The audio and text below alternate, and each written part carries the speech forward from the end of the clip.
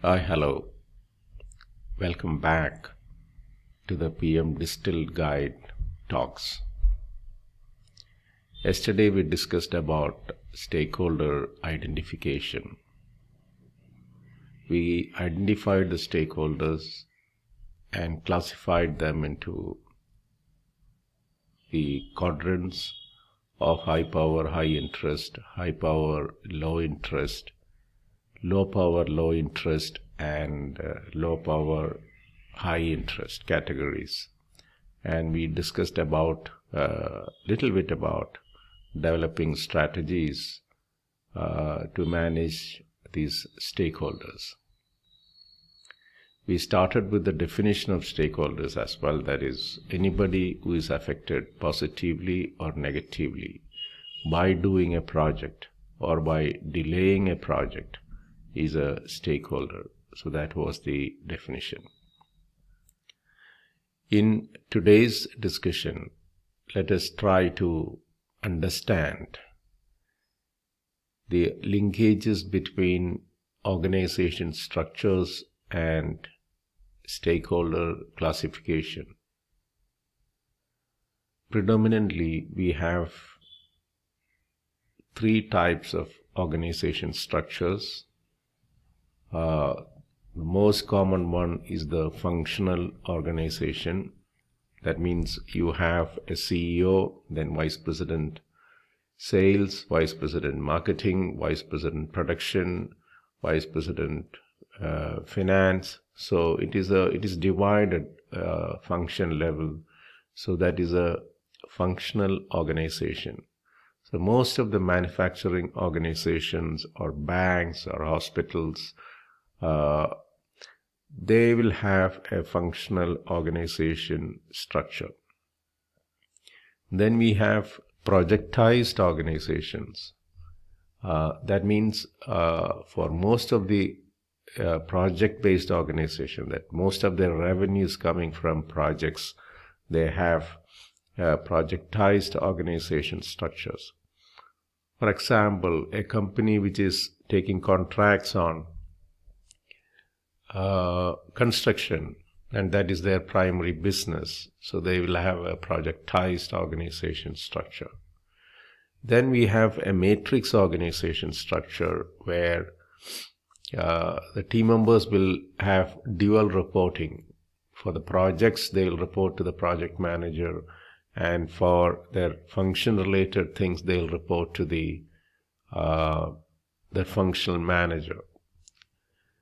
Most of the product companies will have this kind of an organization structure where for the projects and programs, the team members will report to the respective project managers or the project program managers, whereas the technical guys or the architects will report to the CTO, and the quality guys will have a dotted line reporting to the quality manager as well. So this is a typical matrix organization. And within the matrix itself, we have three types. That is the strong matrix, weak matrix, and the balanced matrix.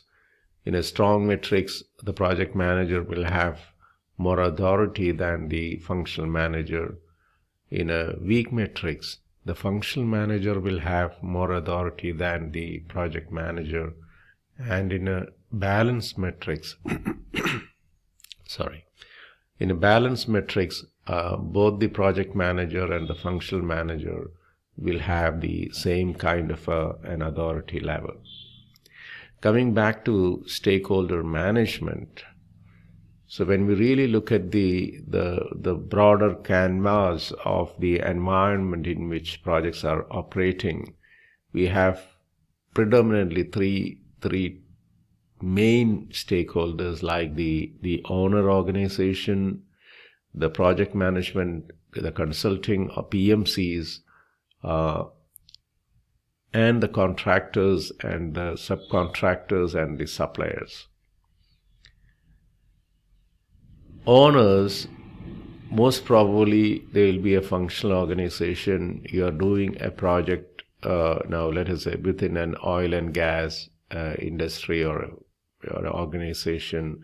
predominantly that is a functional organization. So generally the owner organizations, mainly it can be in a project scenario, they can be functional organization. And we must be very clear that in a functional organization, the project manager doesn't have a lot of authority, whereas the functional manager will have a lot of authority. So we must include the functional manager of the customer or the sponsoring organization as the high power, high interest stakeholder, and the project manager from a functional organization can be low power, high interest stakeholder.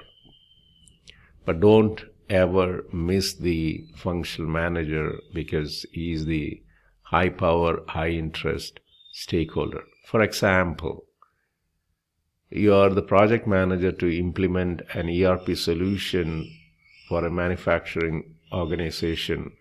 The contract may say so and so is the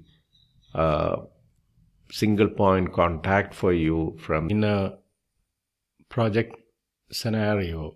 So most of the contractors, they will have a projectized structure. That is, contractors and subcontractors, they will have projectized structures, and the project manager will be very powerful. So you have to, at the same time, if the contractor may have different functions, the functional manager there may not be very powerful because their organization structure is projectized. And if you really look at the suppliers, majority of them would be manufacturing organizations, so their functional managers will be very powerful.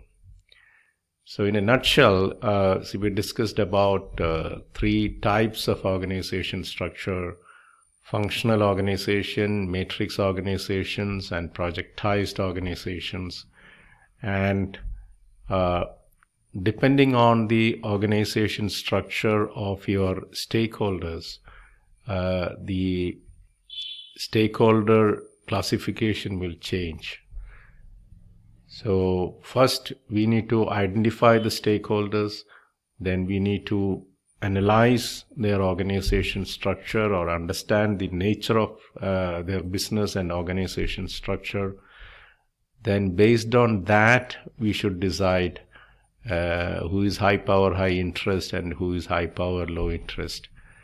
So then our stakeholder management can be more effective. There are other dimensions to stakeholder management which we will discuss in the subsequent videos. Thank you.